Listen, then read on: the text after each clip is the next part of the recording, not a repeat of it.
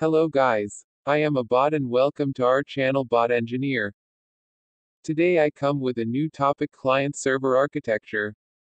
In this session we'll gonna discuss on client-server architecture and its types.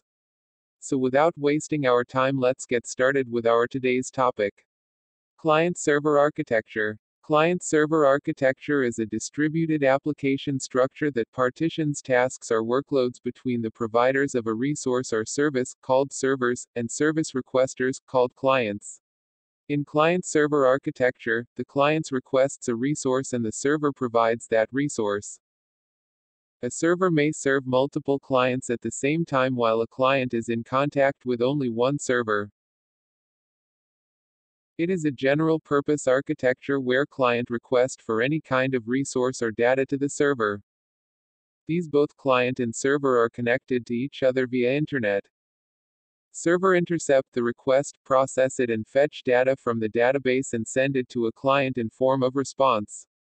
Database is the place where the actual data and information are stored.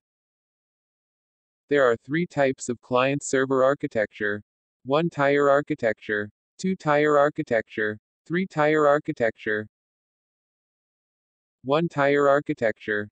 OneTier Architecture is that where the client, server, and database all reside on the same machine.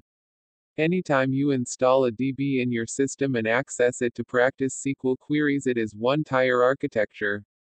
For example, while creating a web application by Java programming language, we have install Apache server and MySQL database within our machine to run our web application. We don't need extra physical server and database outside our computer. TwoTier Architecture. A two-tier architecture is that where presentation layer runs on a client and data is stored on a server. In this architecture, a client request for data or resources to server and server process that request. In Tier 1, our client resides in Tier 2 server and database are occur. These both tier are communicate with each other through the internet or any network. This structure is quite easy to maintain and modify. The communication between the client and server in the form of request response and messages transfer is quite fast. The major drawback of this structure is, if the client nodes are increased beyond capacity in the structure, then the server is not able to handle the request overflow and performance of the system degrades. Three-tier architecture. The three-tier architecture has three layers, namely client, application and data layer.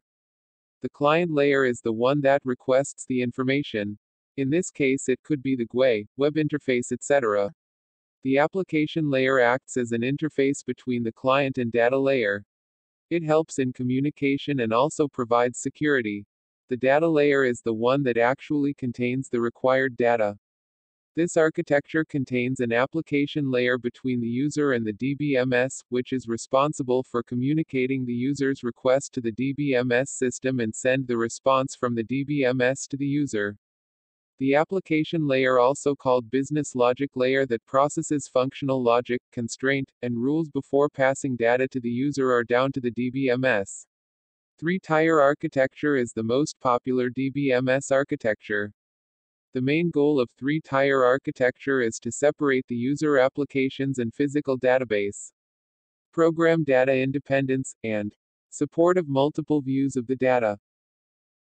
So that's all for today now. I hope this video is informative to you. We will come again along with our next video with new topic. If you like this video, then hit the like button, share this video with your friends and also subscribe to this channel.